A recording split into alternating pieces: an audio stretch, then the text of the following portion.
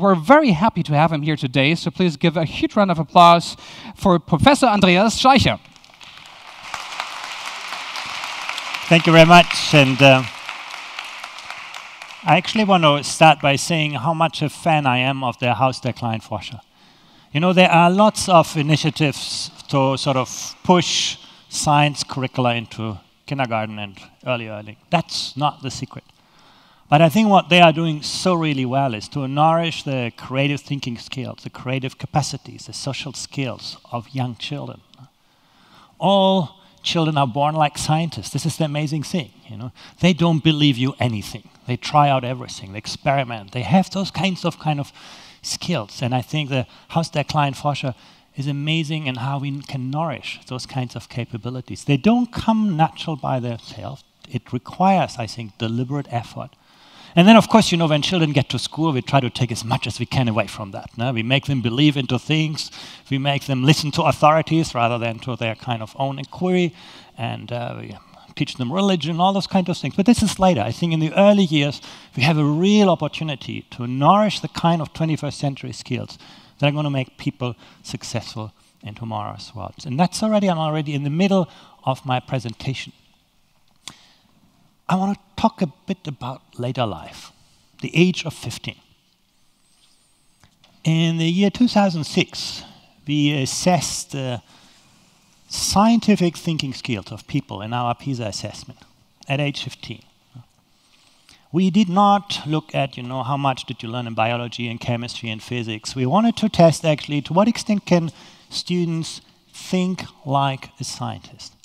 And now you think, well, you know, the year 2006 is really a long, long time away. No? And it is, in fact, you know. It was the year before the iPhone was invented. No?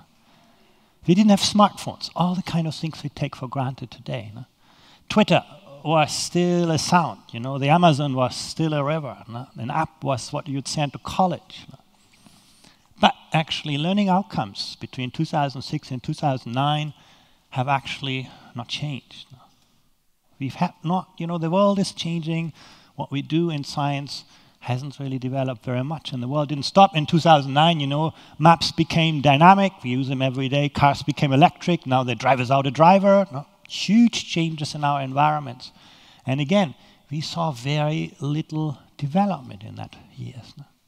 And just think about, you know, the last 3 years, you know, robotics, you know, cloud computing, biogenetics, huge transformations in our lives.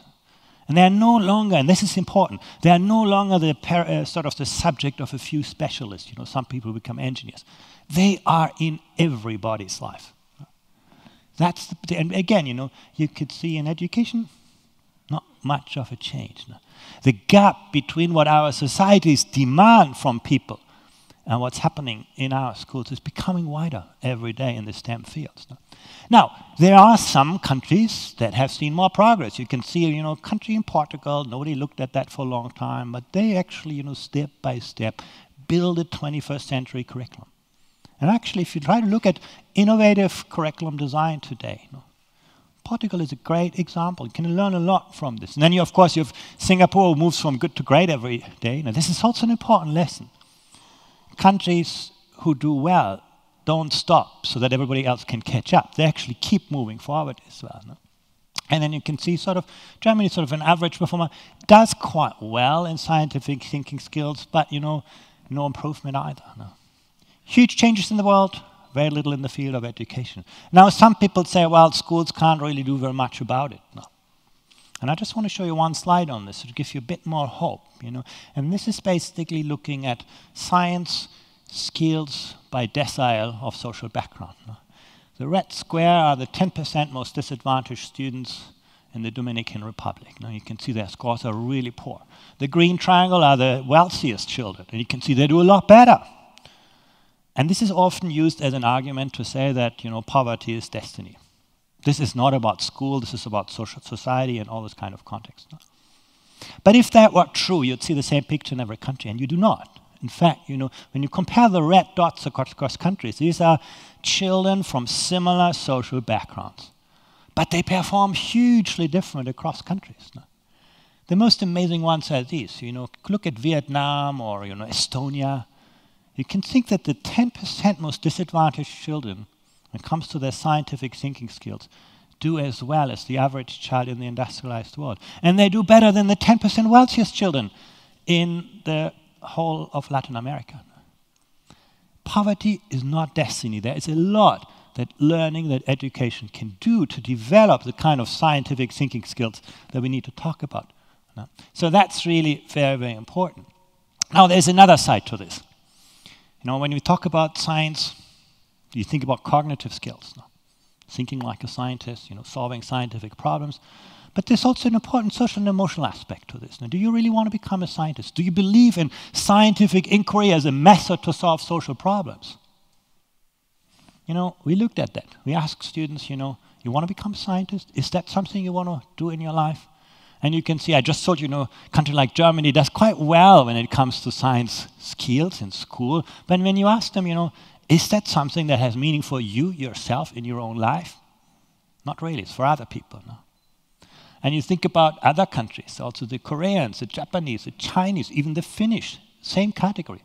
They do really well on the PISA test, but this doesn't mean anything for their lives. This is just a school subject that they have learned because somebody asked them to do that. No. You look at the United States, they do not very well on the PISA test, but everybody wants to become a scientist. No? And you look at this chart and you ask yourself, well, then maybe we have to make a choice. You know, either we educate children well and then they're going to be great, or, you know, they trust in science. No? But actually, it's not so simple. And you can also see there are huge gender gaps in the aspirations of people. No? In fact, that is so interesting. On the PISA test, we don't see gender difference between, you know, there's no performance difference among boys and girls. This is a big success of education of the last 20 years. Girls are now doing as well as boys in science. We should be proud of this. But when you ask boys and girls, you know, do you see science as something that is going to open life opportunities for you? Huge gender gaps. No? So we should not be surprised. And you look at who's going to enter in university and science courses or engineering or mathematics or computing. No? All the boys. Has nothing to do with their cognitive abilities, nothing to do with their content knowledge. It has to do with the kind of aspirations that people develop. No? And the interesting thing is, you know, you ask yourself, do you have to make those trade-offs? Let's put the students in red that are doing well in science, in purple the one who believe in scientific inquiry as a method to solve social problems. No? That is very, very important as well. You encounter something, you know, climate change and so on. Do you think this is something to do with science? Can we actually address this with scientific methods? Or is it something, you know, that politicians are going to solve for us? No? And then in blue, the people who want to become scientists. No? And the question, of course, is, can you get in the center of that? No? Can you do everything? And there are actually countries that show us these are not either or. If you're in Singapore, in Canada, Australia, those countries are really, really good in getting students to develop high levels of cognitive skills and as well the kind of social and emotional attributes that actually help them develop this. No? Then you have countries that are doing parts of this. I showed you already a long list of countries that are only doing well on the cognitive part. You know, schooling has done what we were told to do, but nothing more. No. United States, Spain, I already showed you. You know, students believe in science, they want to become scientists, but they're not prepared for that. No, that's also not good enough. No. But the message really is you can get really well into the center. Those kinds of trade-offs that we make are not really necessarily ones. And we have part of the answer, you know, why they get into the center. Look at this. On the horizontal axis, you see the performance of students in science. On the vertical axis, whether they want to become scientists.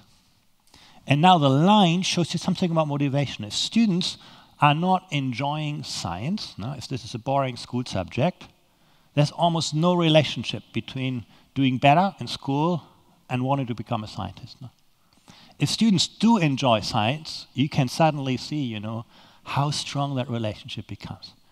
And I tell you, this is something that you do in the very first years of a life of a child. Do they really enjoy this? Does it relate to them? Does it have meaning to them as opposed to, you know, just being taught by some teacher? No? Enjoyment of science is the best predictor that we have to translate cognitive abilities into doing something with this in your own life. No? And actually, if you look at neuroscience these days, you know, those windows are actually quite narrow. You talk, the year 2, year 5, those are the kind of ages where we can really do something about that social attachment to school subjects. No? Cognitive development, we can do pretty much throughout our lives, but it's these kind of paradigms that we really need to move very, very early on by getting people not, more science knowledge into kindergarten, but by giving them the methods to do inquiry and research and everything. Why does this matter for tomorrow's world? That's, I think, something really important. Have a look at this, digitalization, what it is doing to us every day. Connecting, people, cities, countries, continents. Now, that's why we're sitting today together from 28 countries here. No? This is the world in which we live. No? What we do affects everyone. It's been hugely democratizing. Everybody can participate. Everybody can collaborate. No? We can all have a voice. But it's also hugely concentrating powers. Think about Google, think about Amazon. In fact, Google makes $1 million per employee. That's about 10 times what the average American company does now. That is what scale without mass is about. Leaving people out of the equation. Huge concentration of powers. And I'm going to come to what this has with STEM. Second part, digitalization is hugely particularizing. The smallest voice can be heard everyone. You do something on Twitter and everybody can listen to you if they want. But it's also hugely homogenizing. Squashing individuality, squashing cultural uniqueness. It's going to be harder and harder for us, to embrace diversity. Digitalization makes you talk to people who are like you, who believe in similar things like you, creating the kind of echo chambers that actually compartmentalize society. You're much less likely these days to meet someone who's different from you in the digital world than you were 20 years ago. Again, what is kindergarten schooling going to do about it? It's the first place where you encounter the diversity of society. It doesn't come from home, doesn't come from your neighborhood. The diversity of society, that's where you meet people who think differently from you, who are differently from you. And that's what STEM education is about, helping you to enable divergent thinking, helping you to think, like a scientist, think like a philosopher, all at the same time. Digitalization is hugely empowering. Berlin is a great example for this. You have entrepreneurs who have nothing except an idea.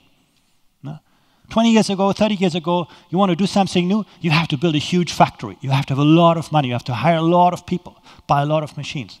Today, you need none of this. You need one big idea. All the big innovations, you look at Google, Facebook, they all started with an idea. They had the idea before they had the product, before they had the money. That's the time in which we live. But the other part of this, you can see that in Berlin as well. You have the Uber taxi driver who becomes a slave of technology. That something is disempowering at the very same time. And I'm going to argue in the remaining time that I have that where you stand on this equation has a lot to do with the skills you have. And STEM very much at the heart of this. Starts, if you think about the knowledge which is around us, it's no longer in the kind of silos. You can no longer teach, and we know that, you can no longer teach someone for their life, filling them up with specific content and then expecting them to live on that knowledge. Their learning is the work. We used to learn to work, now learning is the work. Learning is interconnected. Knowledge networks change every day. This is also why it's so important to think across the boundaries of disciplinary contexts. STEM is again at the heart of this. You think about STEM in the past, we talk about biology, chemistry, physics, and so on. That's the STEM of the past. The STEM of today is really about thinking like a scientist, thinking across the boundaries. Thinking in multiple dimensions and multiple perspectives all at the same time. It's really about systems thinking. And I highlight this because one of the things that we tend to do in education, we take a big problem, chop it up into smaller and smaller pieces, and then train students to do the little pieces. But the way you actually create value these days is by creating the bigger picture, connecting the dots where the next innovation is going to come from. Design thinking. A lot of people think, innovation is all about creativity. Well, creativity is a very important part of innovation. But innovation is about a lot more. Innovation is actually a very systematic process of experimentation, of design thinking behind it. Information literacy. Literacy in the past was easy. You take a book, you read it, and you absorb the information. If your educator thinks you don't know the answer to something, they can tell you, look it up in an encyclopedia, and you can trust the answer to be true. Today, you look up something on Google and you get 29,000 answers to your question, and nobody tells you what is true, what's right, what's wrong. You have to construct information. The literacy of the 21st century is not about extracting information, it is about constructing information. Figuring out what's right, what's wrong, what's true, what's not true. And that has a lot more to do with scientific ways of thinking than you might think. Digital literacy, obviously global competency, seeing the world through different lenses and perspectives, appreciating different ways of thinking, different cultures. Very important today as well. And we can see how difficult that it really is. You look at the refugee crisis in Europe, 400 million people live on this continent. We take, a couple of million of people in, and we have a huge kind of social problem. Because, we cannot absorb diversity in the way. You can see the same in classrooms. The greatest difficulties teachers face these days is to deal with diversity. I'm not saying this because I believe that. We actually collect the data on this. Now we ask teachers, what are your greatest challenges? Number one challenge. Not just in Germany, because, taking a lot of refugees and so on. In every country of the OECD, diversity, the big challenge. Global competency at the heart. This is really what we're talking about. The robots taking over whole factories. And here's a nice chart that looks actually at the labor demand. When you think about job losses, that's what we all are, talking about. We always talk about the risks of digitalization rather than the opportunities. None of your children would want to live 10 years ago, or 20 years ago. But we still see that kind of risk. But what's interesting, when you look at labor demand, actually the steepest decline in the demand for skills is no longer manual skills, things you do with your hands. That's what we associate with digitalization, robots producing all these things. No, it is actually routine cognitive skills. The kind of things that are easy to teach, easy to test, have also become easy to digitize, to automate, to outsource. The big increases in the demand for skills is what we call non-routine analytic skills. This is about using your knowledge creatively, extrapolating from what you know, applying your knowledge in novel situations. And it's social skills. The green line is really interesting.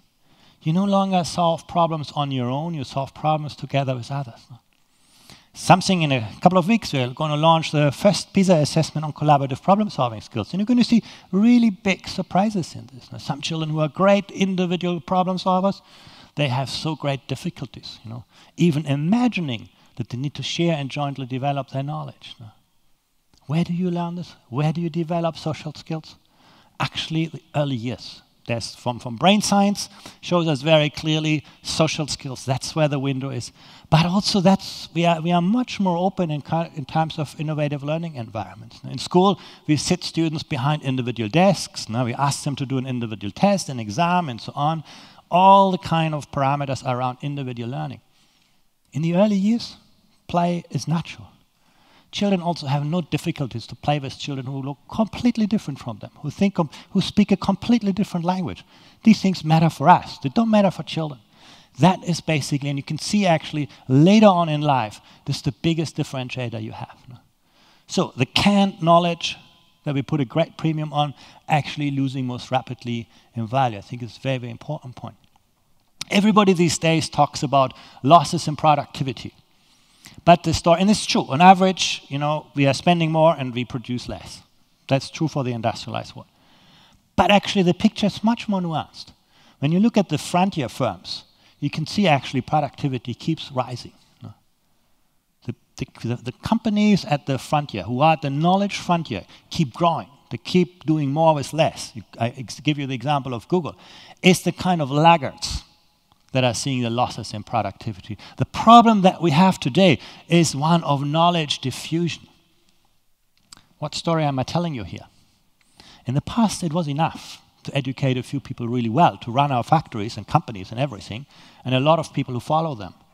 And that's what you get from that. Today, we need everybody to become a scientist, to think like a scientist, to be at the knowledge frontier.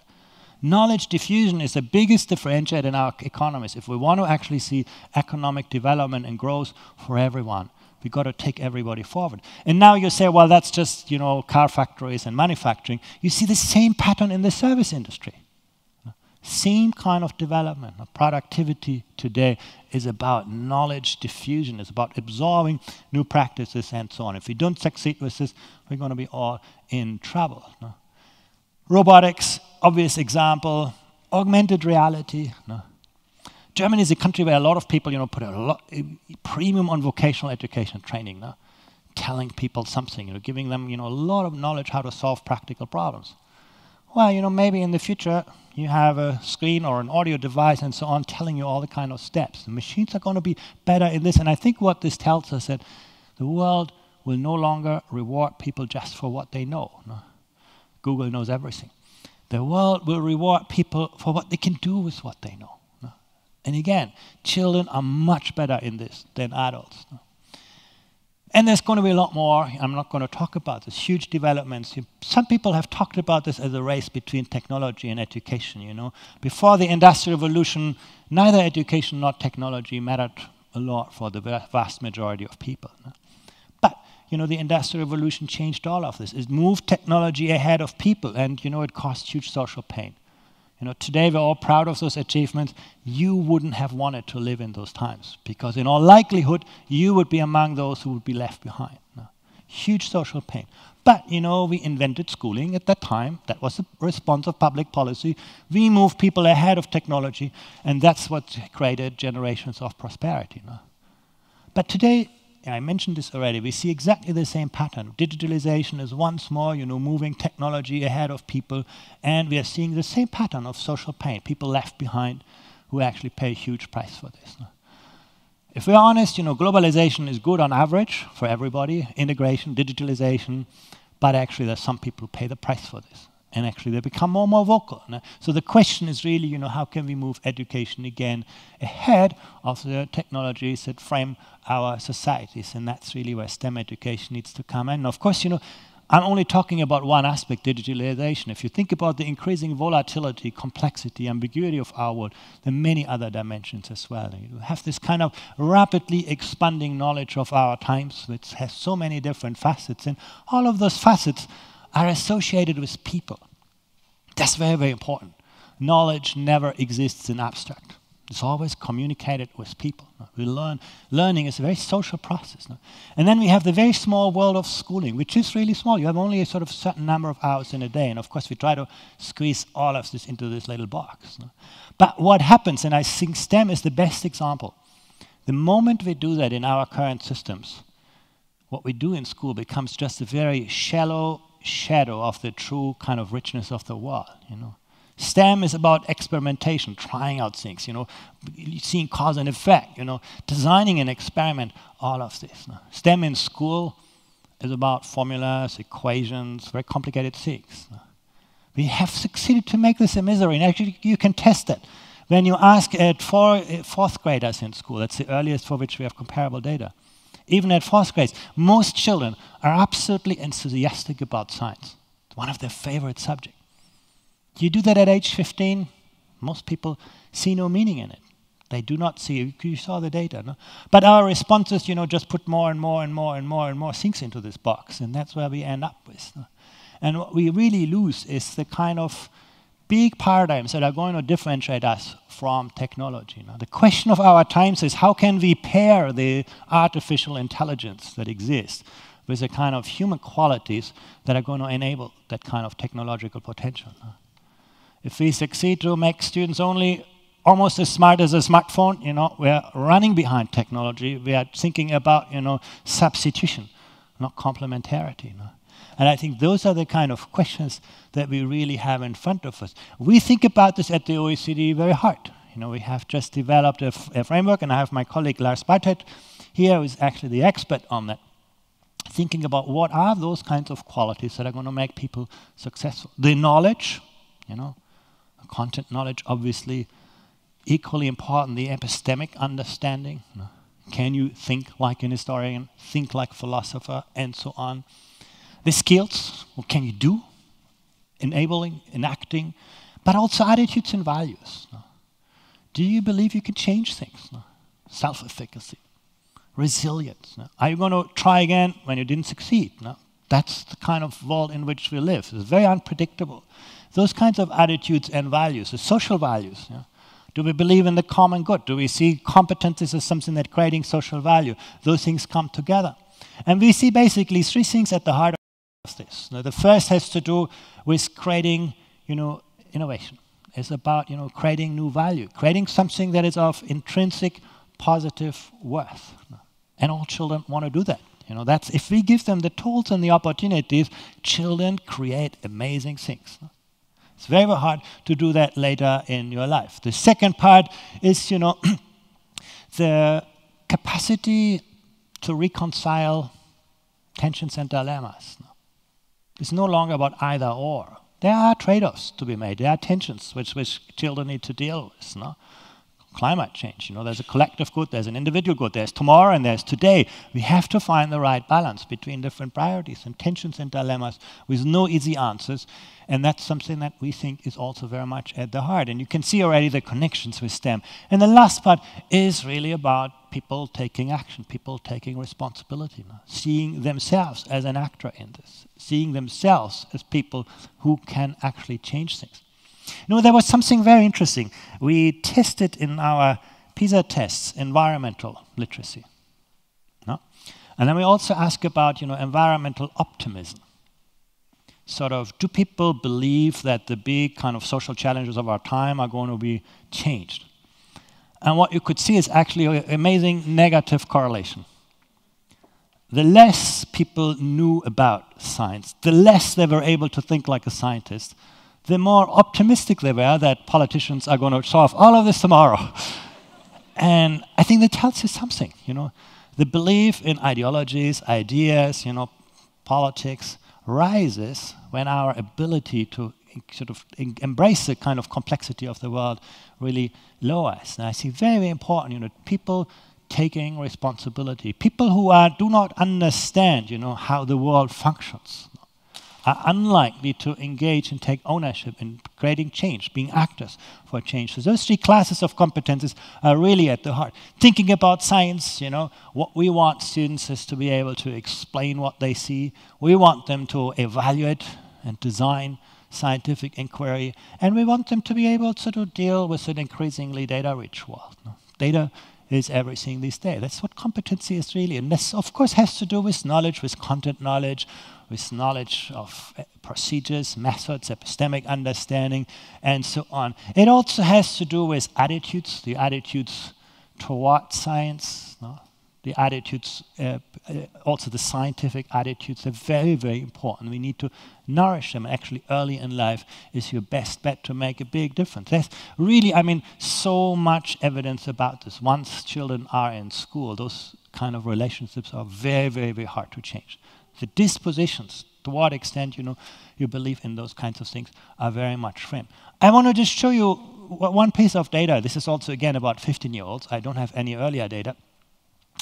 Chinese Taipei, a country that does really well on PISA.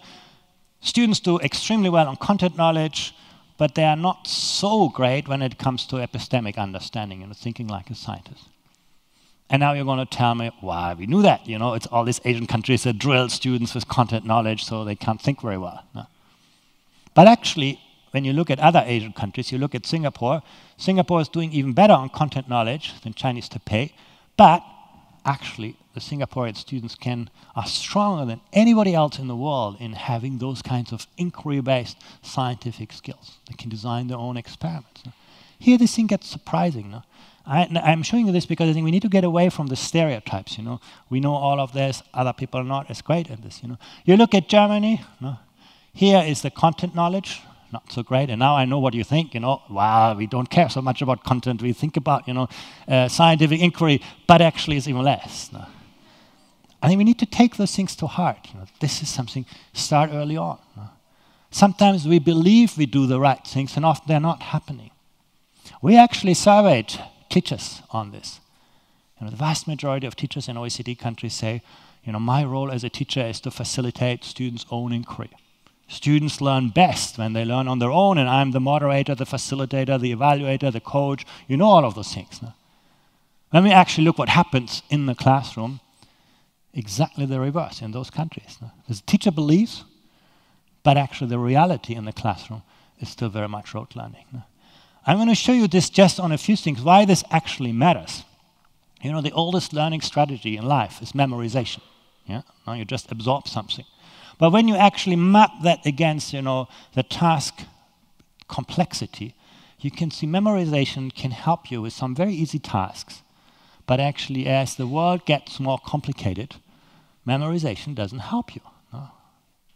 That's a very, very important message, because you ask yourself, you know, a country like Germany, how much emphasis we put to teach students something. But when you give them complex problems, you can really see that's not a good way to actually help people succeed. No? That's why, you know, hard work, there's almost no relationship between the number of hours we teach in a country and the quality of the scientific thinking skills of students. There's actually a negative relationship overall. The longer children spend in school, the less creative they are often in many countries. Very, very important to look at this. And this is precisely because some of the skills are not conducive to better outcomes.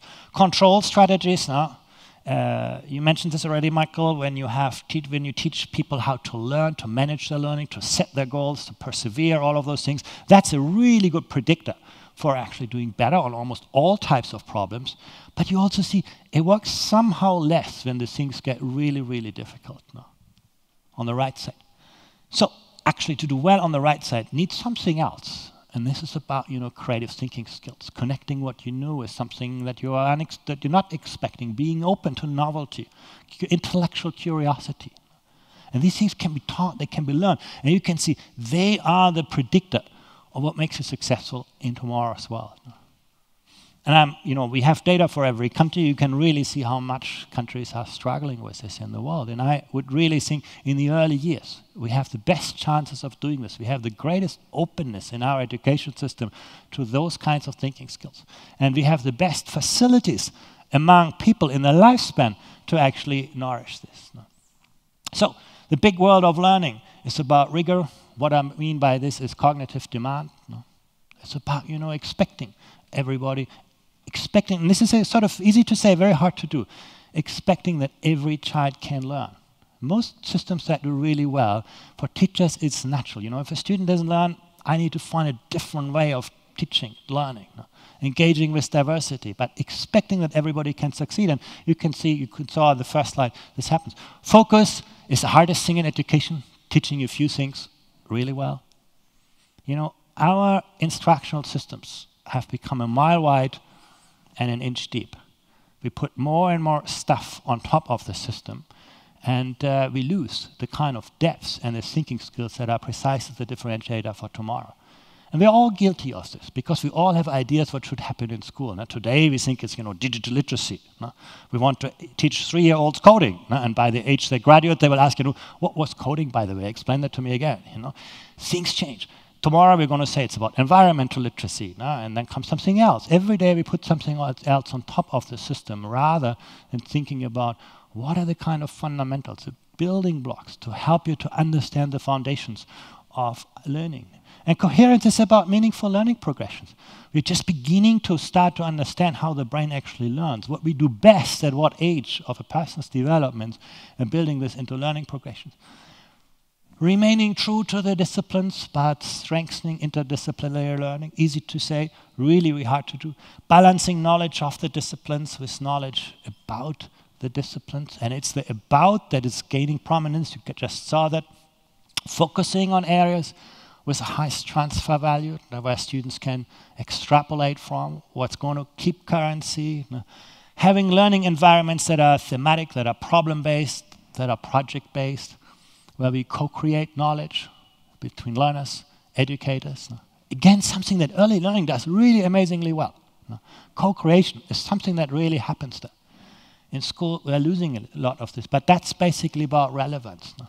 When you see more and more students dropping out from science, it's not because they're stupid, it's because simply that has become so boring, so kind of irrelevant to their lives that we lose them. Or they drop out of school altogether. No? That's basically something we really need to change. And also, you know, the hardest part for me is always, and this is also on the measurement side, the hardest part, we need to realize that some things are caught, not taught. No? Particularly when you think about character qualities, you know, curiosity, courage, leadership. No? You observe them. They're about behavior. It's very hard to teach them in a direct way, but I think this is about tomorrow. So let me wrap this up in a few words. In the past, it was enough to educate some people really well because, our societies were structured in this way. Today, we really need everybody to succeed at very, very high levels. Now, the demands of our societies are going to be huge. We can no longer deal with this in redistribution, just taking money from the rich, giving it to the poor and so on, dealing with the consequences of inequality. We need to deal with the sources of inequality, and they are reliant in the skills of people. Sometimes when you read articles these days, okay, it's very easy to solve. Let's just give everybody a certain income, and then everybody will be happy, and then some people are going to be the great innovators.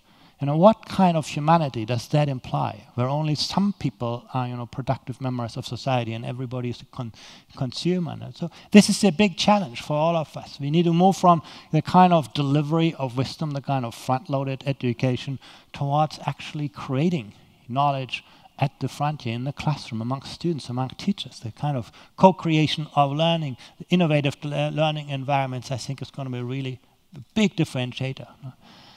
Learning systems where we no longer just look up to the next level in the system, which is all about vertical information flows and accountability, to learning systems that are much more devolved and outward-looking, where people know what other people are doing, schools know what other schools are doing, and education systems are knowing what other education systems are knowing. This morning I was asked a question, why do you need to do this in an international conference? Why do we need to bring 28 countries together? Isn't that a very kind of local business? There's no other sector in our societies which would ask that question. And we'd be always curious to learn from each other, to learn with each other, and so on. It's natural to us. If you are a medical doctor, you do a clinical trial, you find out something really great, you're going to tell everybody, you become super rich. Everybody in the world is going to use your knowledge. In education, we keep it as our best kept secret, and we don't have kind of systems in there. And actually, we ask teachers about that. The biggest frustration of teachers in the OECD countries was that, nobody cares. That's the perception that remains. If I do something more innovative, will I be recognized for it, rewarded for this? 23% of teachers believe that being more creative, more innovative is going to be good. The vast majority believes that the environment in which they work every day is hostile to innovation. How are we going to create tomorrow's innovators in that kind of context? And this is the chart I already mentioned. If I give you 1 more hour of science learning, you get better science outcomes within every country. That works in every country that we have data for. Learning time is a good predictor of individual success. You do that across countries, and the relationship turns negative. The longer children spend in school, the worse they come out in PISA. In science. So what's the answer to this? Isn't that a contradiction? Learning time is a great thing within a country, and learning time seems to be somehow detracting from success across country. Well, actually, the answer is very, very simple. The answer is that the quality of learning is always the product of the quantity, the time that you spend, and the learning environment. How much learn in an hour? And you can see that actually very nicely. This is the learning time of children in school, and all subjects together. In blue in school, in yellow is what happens out of a school. And you can really see how this differs. You look at the United Arab Emirates or China, 60 hours is what children spend learning per week. No adult would be allowed to work that much. In Finland, you have about a little more than half of that. Relatively short school days. But when you actually look at the kind of productivity, learning gains per hour of instruction, you can see in Finland, they learn a lot in very little time. In the United Arab Emirates, they have a lot of time, but they learn very little. And I think it's a very important message for us to think more creatively about the quality. In the past, education was all compartmentalized. Science and STEM was about biology, math, chemistry, and so on.